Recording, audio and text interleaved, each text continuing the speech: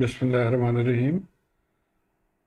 আজকের এই ভিডিওতে আমরা ডিসকাস করব প্র্যাকটিস প্রবলেম 12.8 এবং প্র্যাকটিস প্রবলেম 12.8 এর ডেসক্রিপশন এখানে গিভেন আছে। সর্বপ্রথমে আমরা দেখি assume that two balance load in figure 12.22 like this figure are supplied by 840 volt RMS 60 Hz line.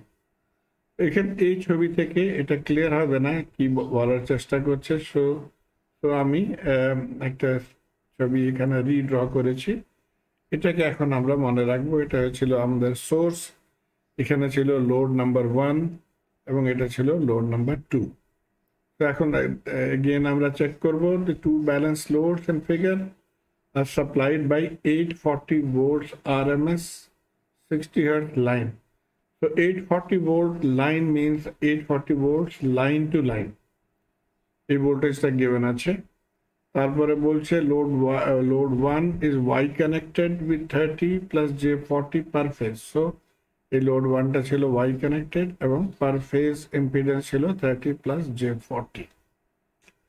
Load 2 is a balanced 3-phase motor drawing 48 kilowatt at a power factor of 0.8 lagging. So load 2 characteristics ছিল, এটা power draw করছে 48 kilowatt এবং power factor ছিল 0.8 lagging. With this information এখন আমরা এই তিনটা parameters calculate করব। আসুন এখন আমরা নেক্সট স্লাইডে চলি। তো প্রথম কোশ্চেনটা ছিল calculate the complex power absorbed by the combined load. So total complex power আমাদেরকে ক্যালকুলেট করতে হবে এবং আমরা জানি the total complex power যেটার নাম আমরা দিয়েছি S, তখন এটা বরাবর হবে S plus S1 plus S2. S1 কি ছিল পাওয়ার কনজিউমড বাই লোড 1 এবং S2 ছিল পাওয়ার কনজিউমড বাই লোড 2।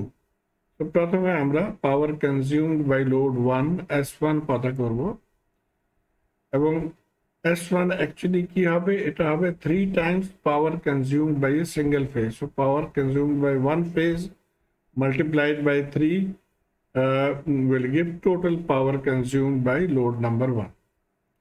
এবং power consumed by single phase তার ফর্মুলা given ছিল বইতে এবং সেই ফর্মুলাটা ছিল SP বরাবর হবে VP IP conjugate। এখন VP কি ছিল, IP কি ছিল? VP আমরা এখান থেকে দেখি, এটা ছিল phase voltage. Total line voltage given আছে, ফেজ ভোল্টেজ আমরা এখান থেকে ক্যালকুলেট করতে পারি। তার জন্য ফর্মুলা হয় ফেজ ভোল্টেজ বরাবর হয় লাইন ভোল্টেজ ডিভাইডেড বাই √3।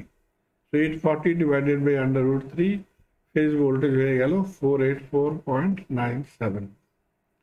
এখন আমাদের I ফেজ ক্যালকুলেট করতে হবে। B ফেজ আমরা জানি ইম্পিডেন্স গিভেন আছে, সো I ফেজ আমরা ক্যালকুলেট করতে পারি B phase divided by Z phase 484.97 divided by 30.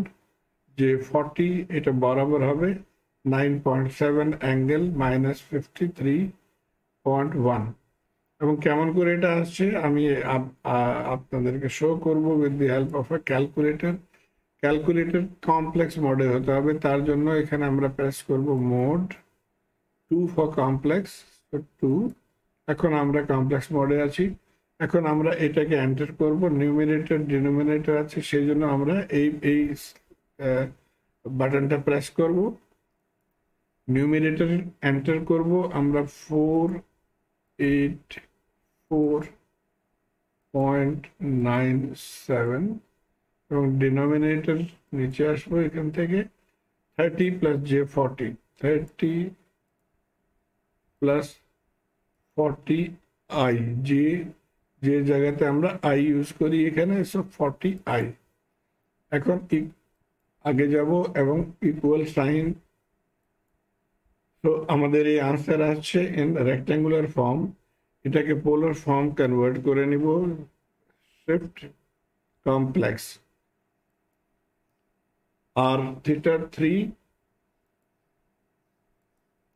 তো আমাদের আনসার হবে 9.699 অথবা 9.7, এখান থেকে 9.7 এবং অ্যাঙ্গেল হবে -53.1। সো আপনি কমপ্লেক্স মোডে ডাইরেক্ট এটাকে ক্যালকুলেট করতে পারেন এবং এটা মাচ ইজি। ওকে, সো কারেন্ট আমরা ক্যালকুলেট করে নিয়েছি। এখন আমরা এই পাওয়ারটা ক্যালকুলেট করব। So SP is VP IP. IP কনজুগেটের জন্য আমরা কি করব, আইপির ভ্যালুটার কেবলমাত্র অ্যাঙ্গেল সাইন চেঞ্জ করে দেব। সেখানে দেখেন 9.7 instead of -53 আমরা এখন +53 নিব বিকজ অফ দি কনজুগেট। এটা মাল্টিপ্লাই করে এইটা হয়েছে আমাদের লোড 1 এর সিঙ্গেল ফেজ পাওয়ার। তো টোটাল পাওয়ারের জন্য এটাকে মাল্টিপ্লাই বাই 3 করে দিব। তো S1 ইজ মাল্টিপ্লাই বাই 3 এবং এটা ছিল 14.12 অ্যাঙ্গেল 53 kVA। এখন S2 দেখেন এই ভ্যালুটা গিভেন আছে, অলরেডি এক পাওয়ার কনজিউম গিভেন হয়েছিল, সেই পাওয়ারটা কি হবে সেটা দেখব। ফর লোড 2 কমপ্লেক্স পাওয়ারের ফর্মুলা अगेन হবে S2 is P plus JQ, that means the real power plus imaginary power। এবং আমরা এই পাওয়ার ডায়াগ্রামটাকে মনে রাখবো, এটা ছিল P এবং এটা ছিল Q।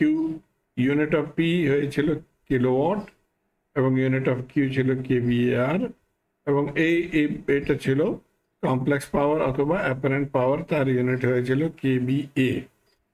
এখন P অ্যাকচুয়ালি এখান থেকে আপনি লিখতে পারেন P বরাবর হবে S cos θ। আমরা জানি দ্যাট ভূমি বরাবর হয় অতিভুজ into cos of the angle. তো S cos θ এবং Q হবে S is equal to Q is equal to S sin θ। আমাদেরকে P গিভেন আছে, এই কোশ্চেনে পাওয়ার গিভেন আছে যেটা কি হয়েছিল 48 কিলোওয়াট। পাওয়ার ফ্যাক্টর গিভেন আছে 0.8। এটা থেকে আমরা অ্যাঙ্গেল ক্যালকুলেট করতে পারি 36.87 cos inverse of 0.8। Okay, now to calculate S2 we need Q2। Power P আমাদের গিভেন আছে, P অলরেডি আমরা জানি, Q ক্যালকুলেট করতে হবে এবং Q কেমন করে ক্যালকুলেট করব, বাই ইউজিং দিস ফর্মুলা। এবং এখানে অ্যাঙ্গেল আমরা পতা করে নিয়েছি, কিন্তু S2 অ্যাপারেন্ট পাওয়ার আমরা জানি না। তো অ্যাপারেন্ট পাওয়ার আমরা এখান থেকে ক্যালকুলেট করতে পারি। P গিভেন আছে, এটা আমরা জানি, সো এখান থেকে আমরা S ক্যালকুলেট করে নেব। সো S কি হবে, P2 divided by cos of theta or power factor 48 divided by 0.8 बराबर है 60 kVA। So S এখন আমরা জানি S in kVA, apparent power in kVA।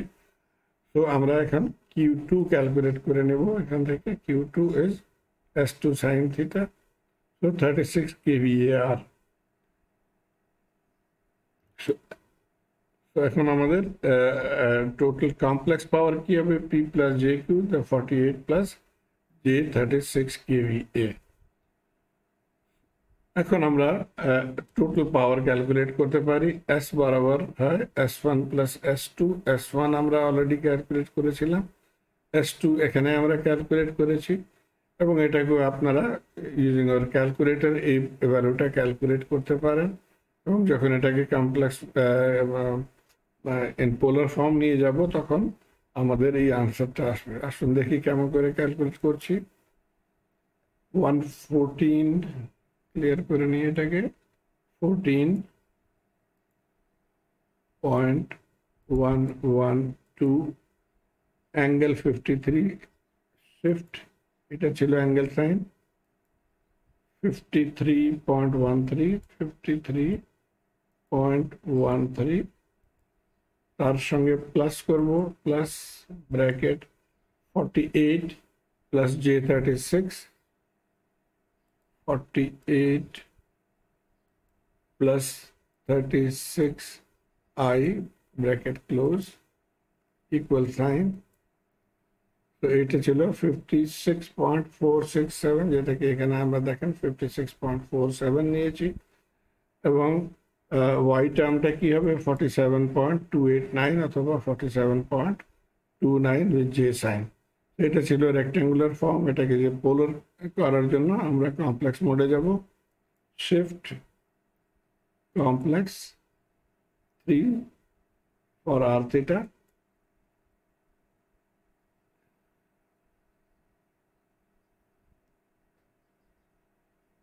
delete করে দিই, ওকে, equal sign, so 73.65 and angle 39.9. okay, so এটাই ছিল আমাদের answer for the first part.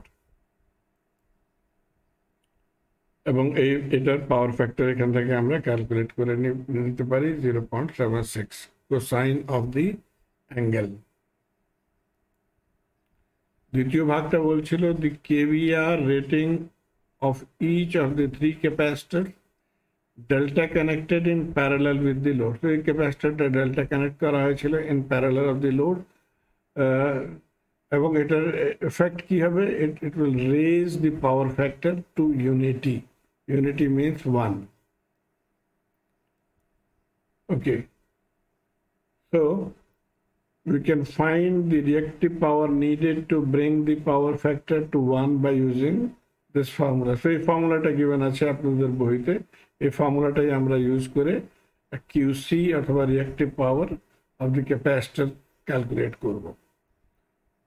আমাদের অলরেডি এই প্যারামিটারটা আমরা এখান থেকে পাওয়ার ফ্যাক্টর যখন আপনি 1 করবেন, এখানে দেখেন ইউনিটি পাওয়ার ফ্যাক্টর 1, তার জন্য থিটা কি হবে, থিটা হবে কোসাইন ইনভার্স অফ 1 বরাবর হয় 0 ডিগ্রি।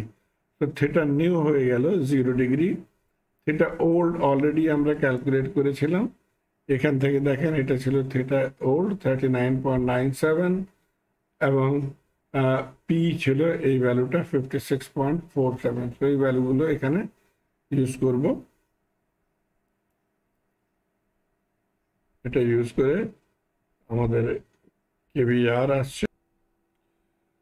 ওকে, তো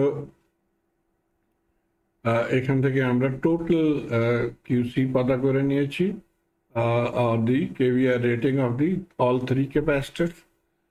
সেখান থেকে আমরা কেভিআর রেটিং ফর 1 ক্যাপাসিটর পাতা করার জন্য আমরা এটাকে ডিভাইড করে দেব by 3। So KVR rating of 1 capacitor is 15.77 kVAR.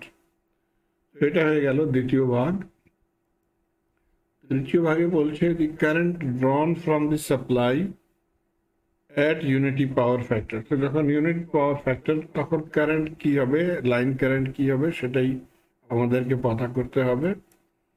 আমরা জানি that apparent power এর ফর্মুলা ছিল S বরাবর হয় √3 V line into I line। এখান থেকে I line হবে apparent power S divided by √3 over VL। এখন apparent power কি ছিল, আমাদের ফর্মুলাটা আমরা জানি। এখানে দেখেন এটা ছিল অ্যাঙ্গেলটা 0 হয়ে যাবে, তখন কি হবে, যখন অ্যাঙ্গেল 0 হবে তার মানে হয় এই অতিভুজটা চলে আসবে ভূমির উপরে, তার মানে হয় S বরাবর হবে P, এবং P কত ছিল 56.47। তো S হয়ে যাবে 56.47 যখন ইউনিটি পাওয়ার ফ্যাক্টর হবে, তার মানে হয় যখন থিটাটা 0 হবে। তো এখানে এখন আমরা এই ভ্যালুটা ইউজ করব of S। So 56.47 divided by √3 divided by the line voltage, so IL হয়ে যাবে 38.81 অ্যাম্পিয়ার। আমি আশা করি আপনারা এটাকে ফলো করতে পারছেন। ধন্যবাদ।